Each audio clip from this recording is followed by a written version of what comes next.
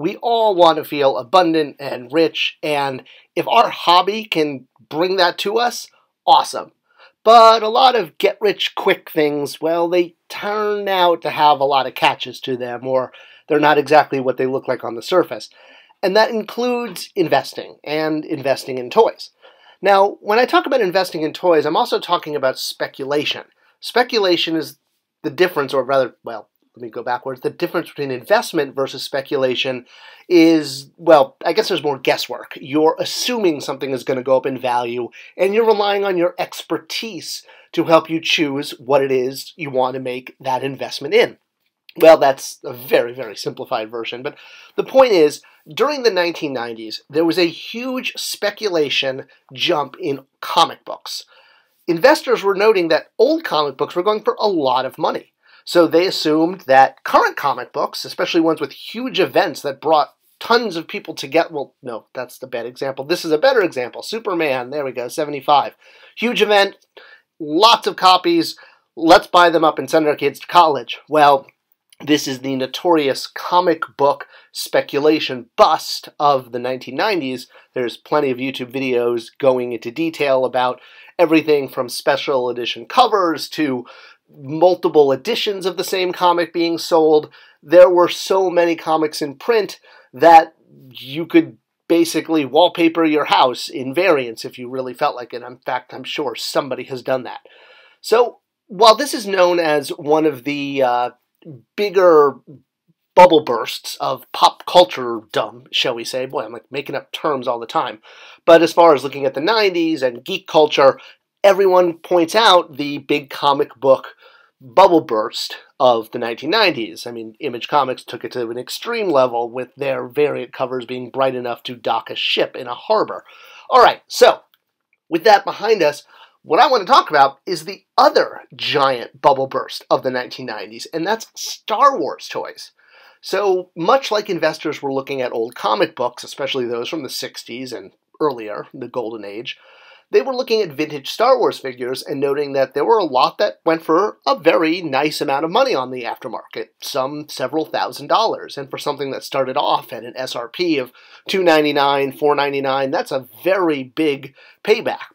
Now, granted, most of the items selling for a lot were either extremely rare or prototypes or unproduced figures, things that there's a limited amount of. You're not going to see huge bucks going for a figure unless it has a significantly lower run, like Blue Snaggletooth, who only came with a Sears Cantina playset, along with Greedo and Hammerhead, and he wasn't in the main line. So, yes, it's more of the exception than the rule that a figure goes for a lot. Granted, carded figures still bring in a good amount of money. And that's because back in the 80s, we ripped open our figures. There weren't that many people keeping them on card because these were children's playthings, not collectibles. So, fast forwarding to 1995, when Star Wars was relaunched with Power of the Force 2, well, that whole seesaw of collectible versus kid was once again a major issue, where kids were buying the figures because they were great, they were bulked up, they were kid-friendly, and collectors enjoyed things like the weird variants that popped up in the first year, like the giant lightsaber Darth Vader. Granted, Darth Vader's lightsaber has always been a source of controversy with action figures, with the tip of the original one being very apt to breakage and being removed in later production. Some of the other variants from Power of the Force 2 included the notorious Boba Fett with half circles. So there was full circles, and here's half circles on his glove.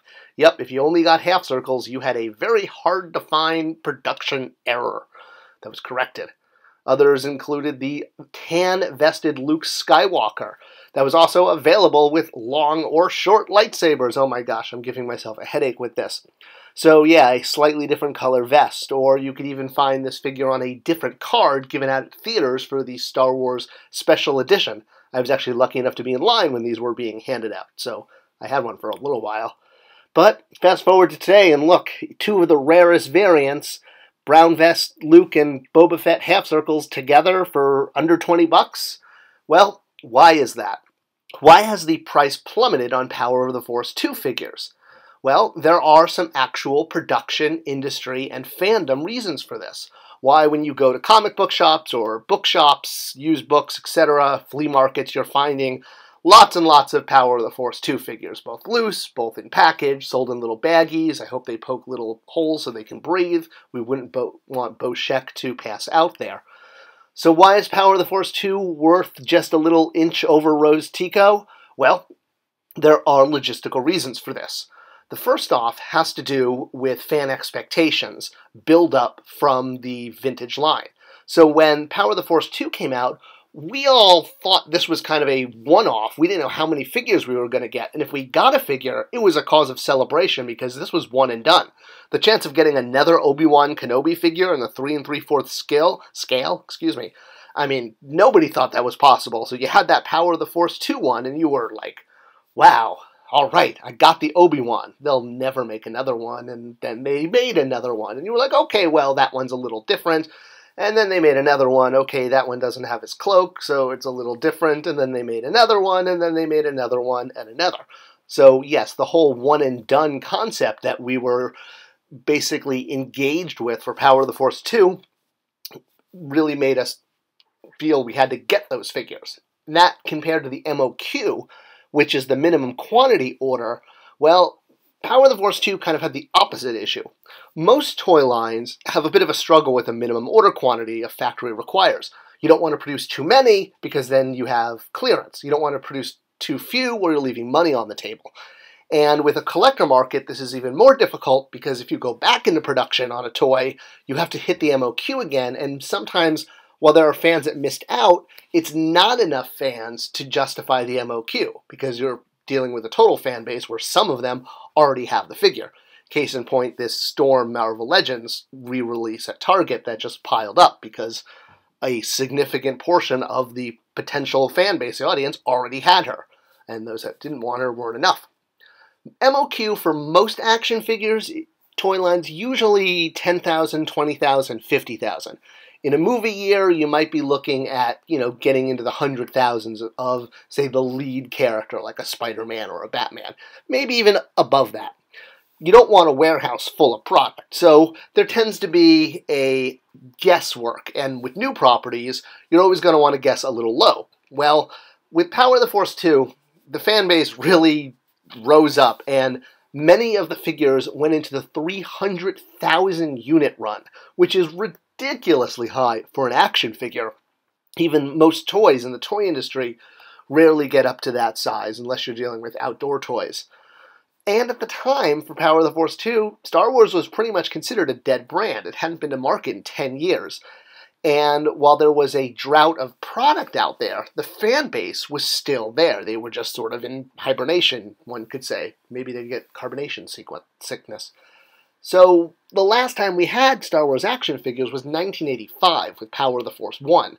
And while this was great, it left us with 10 years of things like bendies and pins you would pick up at Disneyland at the Star Tour shop. Not that I didn't love those pins, but I didn't own any of these bendies. I can definitely confess to that one. I thought about Akbar several times because I love Admiral Akbar. But regardless, the point is these were the dark times of Star Wars merchandise buying, but brand loyalty never went away.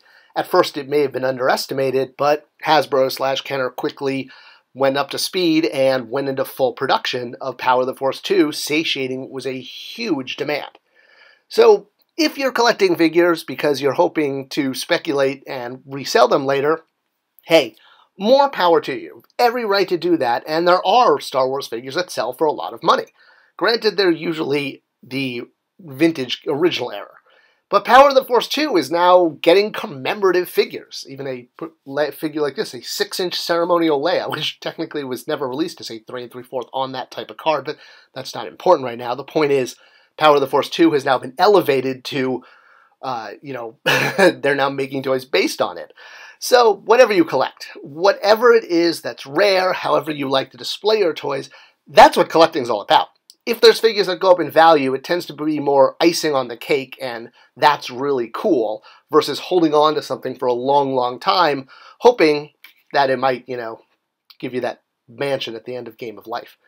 I hope you enjoyed this video, and it clarified a little bit why Power of the Force 2 went into such huge numbers that the value just never got there on the secondary market. If you have any questions or comments, leave them below. Thanks for watching, and I'll see you guys next time.